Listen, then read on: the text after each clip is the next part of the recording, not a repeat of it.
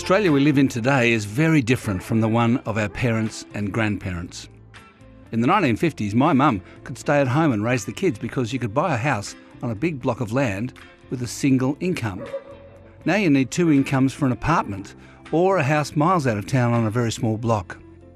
Australia's relationship with housing has fundamentally changed in the past 70 years. The comparison to where we are now to where we were 70 years ago is astonishing. You only needed 4 times, 5 times your income in order to afford a house. It's not only the type of housing that's changed, it's also whether you can even enter home ownership.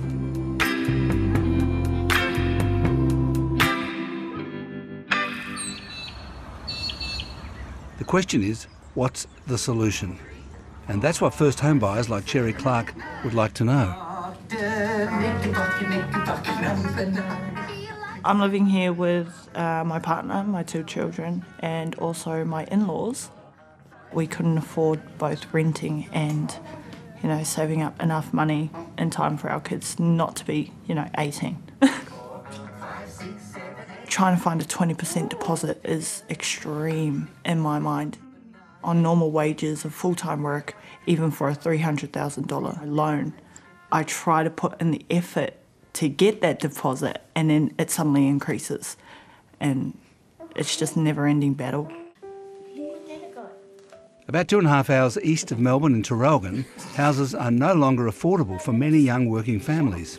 When I first got here about 4 or 5 years ago, houses were looking at the 180 mark, whereas now they're easily into the 400s. The area that we can afford, there's no way that I would go for a walk without my partner with me or with my kids. There's no way I'd let my kids ride a bike down the street or walk to school. It hurts to think that I have to sacrifice the safety of my children just for a roof over our head.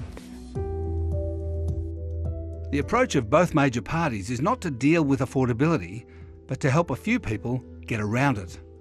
The Coalition's Home Guarantee Scheme will allow up to 50,000 people to buy a house with as little as 5% deposit, saving buyers the cost of expensive lender's insurance because the government will instead be the loan guarantor. Labor's main policy is the Help to Buy shared equity scheme, with 10,000 places in which the government owns up to 40% of the house if it's new, or 30% if it's existing. Labor is also proposing to set up a fund that will build social housing, about 30,000 of them. Meanwhile, the Coalition's pledged another $2 billion worth of low-cost loans for social housing providers. And the policies of income caps, meaning not everyone can apply. You can already use your super to purchase an investment property, but not your own home. And then on Sunday, the Coalition used its campaign launch to announce another scheme, a plan to allow first home buyers to withdraw up to 40% of their super balance early, up to a maximum of $50,000. We will see a surge in housing prices if this scheme actually does get up. And this is the problem with these schemes, is that you see a price adjustment very quickly, and really only the first few home buyers that get in early actually get the real benefit. If the goal here is to improve housing affordability, well, this is counterproductive. They hand out money in some way or form to every home buyer. That means the market reacts by growing house prices. That's a problem. They want to own their house. Scott Morrison argues the Coalition's other new election policy, tax incentives to encourage older people to sell up, will offset any price rises. Now, the downsizing policy actually gets more housing stock into the market. And so the suggestion this will have any sort of significant impact here, I just don't think bears up to scrutiny. But critics argue first home buyers wouldn't be able to afford the large family homes which older Australians would be downsizing from. The government's own housing minister, Michael Sukkar, declined an interview with 7:30 to discuss the policies. Neither party really sounds too great to me on that platform of trying to help housing markets and trying to help the typical Australian family and things like that.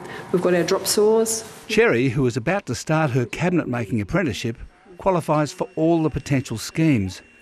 She's only got about $10,000 in her super, meaning she could withdraw around $4,000 to help her under the Coalition policy.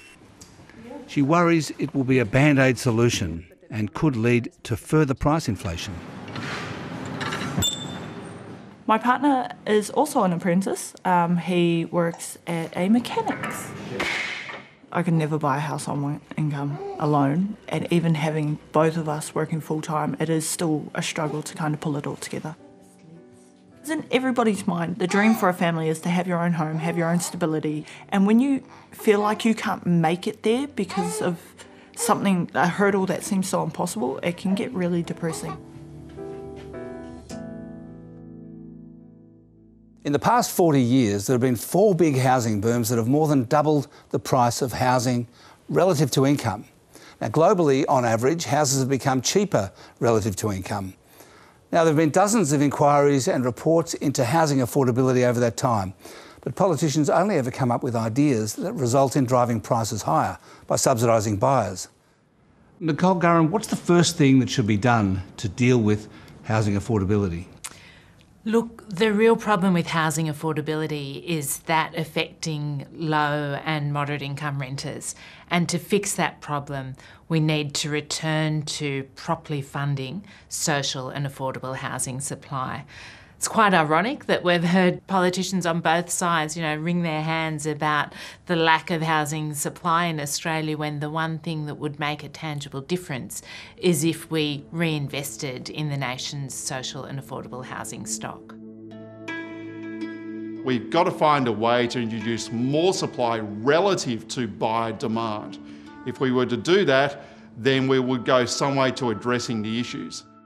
In order to make sure that we spread our population growth more evenly across more cities, we just need to make more housing, more land, more jobs available in these secondary cities. In order to provide more housing, you need to build more housing.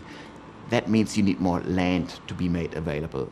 In Australia, local government areas are extremely powerful and they can control the land supply, and lots of local government areas are holding back land. Right, so it's NIMBY. It's NIMBY, so it's NIMBYism driven by local government areas. And you could easily fix this by saying we take the land supply powers away from local government areas. Could that be done with a federal law? Oh, it could definitely be done. Just from a legal perspective, you could easily legislate this to be done, but you would have tons of fight back there. But I think it is probably the smartest solution. Well, Jason Clare, what are you doing to make housing itself less unaffordable? Well, there's no easy fix to this. There's a bunch of different things you have to do here. So one of them is help people on lower incomes to buy a home. Another one is you've got to do something about supply. There are log jams there that you can potentially fix. The other big part here is the construction of more housing for people on really low incomes. I'm talking about social housing. But what about the affordability, the actual price of houses? I don't think anyone's proposing that they want to cut the cost of housing. Housing has increased dramatically. You need policies that can adapt and deal with that.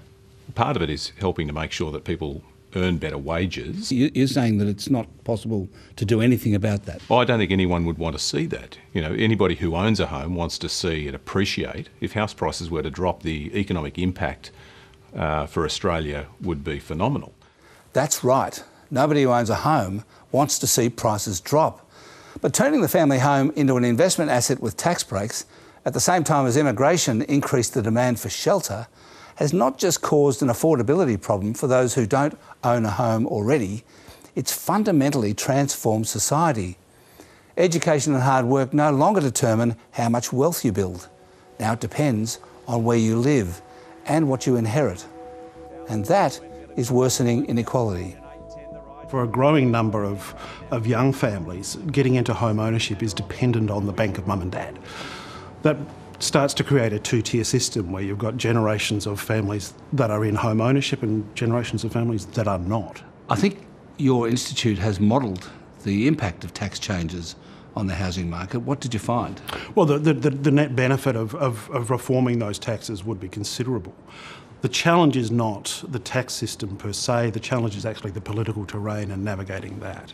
The question of negative gearing was made toxic by Labor's loss in 2019, and now nobody wants to talk about it. Do you think that's ever going to come back on the agenda? Well, we took it to 2 elections and we lost. We live in a democracy, you've got to learn from that. Do you think that negative gearing is ever going to come back on the agenda? Well, certainly not in this election. I don't think it will come back, but I do think the problem is there, the problem is real, and we've got to come up with other ways to fix it. So is it possible that, like with the GST and what John Howard did, that in the next election, if you win this one, you'll go to the next election with a proposal to do something about tax? No. Absolutely not? Yeah, absolutely not.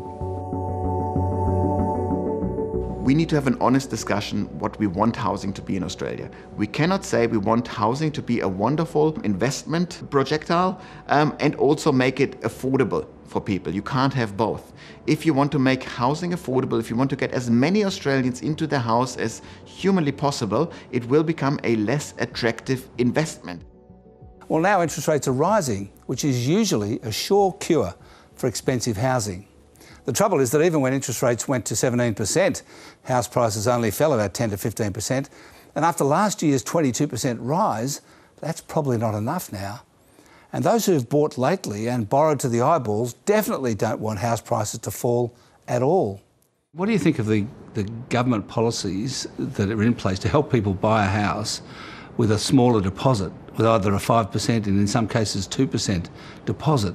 The danger there is twofold, that interest rates go up and as a result prices go down, which means that someone has paid more than the house is worth, and if they've borrowed 98% of that, the chances are they owe more than the house is now worth.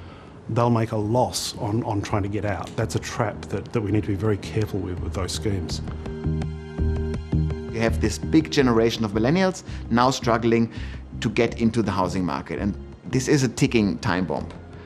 Politically speaking, because you do have angry voters, you do have people that might become lifelong renters at a higher rate. We've seen politicians telling us that the housing problem is just too complex to fix, when in fact, if you look at the evidence, the political problem of perhaps addressing tax reform may be too complicated to fix. But the solutions to Australia's housing problem are very obvious and they're right there on the table. The first step in dealing with housing affordability is to actually try to deal with it, rather than make announcements that help a few people get around the problem. And as we've just heard, the answer is simple but hard and expensive. First, build a lot more social housing. Second, release more land and build infrastructure to it. And third, stop giving property investors unlimited tax breaks. That's it.